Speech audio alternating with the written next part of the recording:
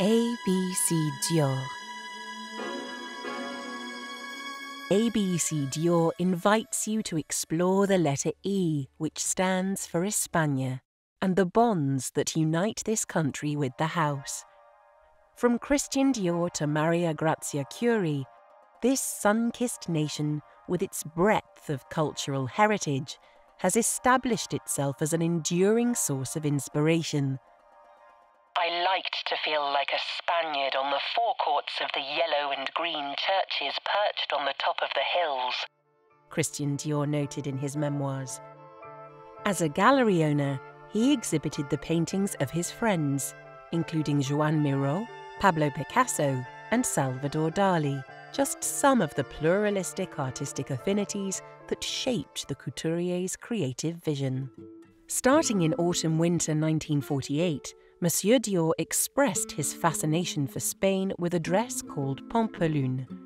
Many others would follow, infused with the memory of the places through which he travelled, Andorre, Madrid, and Barcelona, or celebrating an exceptional festive and religious heritage, with Pâques à Séville, Fête à Grenade, and Bal à Séville. For spring-summer 1955 haute couture, he affirmed his fondness for the destination by unveiling the collection for the first time in Madrid.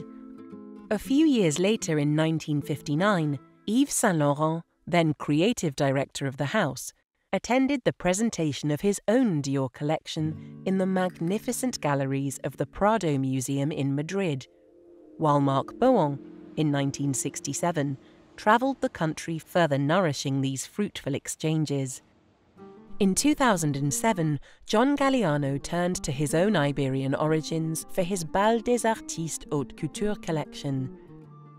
In an exhilarating ode to the Spanish fiesta, a flamenco group joined the designer as he emerged to take his bow, dressed as a bullfighter.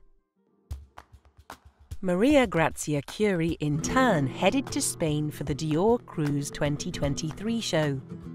Presented in Seville on the majestic Plaza de España, the show paid homage to the ferias.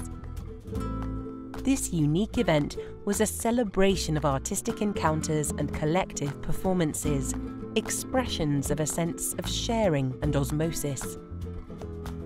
In this grandiose setting pulsing with the power of flamenco, nearly 50 Andalusian dancers kicked off the festivities to the sounds devised by Alberto Iglesias, composer of music for the films of Pedro Almodóvar.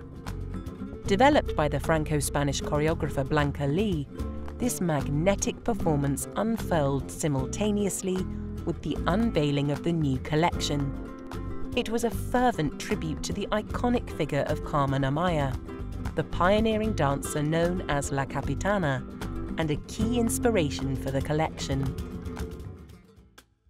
Expressions of Spanish folklore are reinvented in the collection through the singularity of the Dior allure.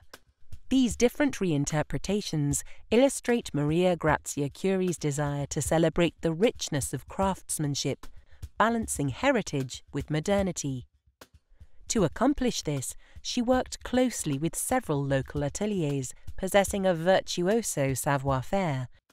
From fashion to beauty, Spanish elegance has influenced all aspects of the house since its beginnings.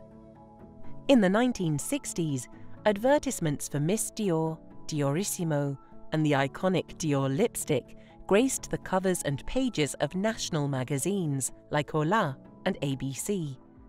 Writing a new chapter, Peter Phillips revisited this Andalusian grace for the Dior Cruise 2023 show in a bewitching interplay of shadow and light for the model's smoky eyes, while the dancers' red lips echoed the red roses decorating the Plaza de España, as well as looks in the collection itself.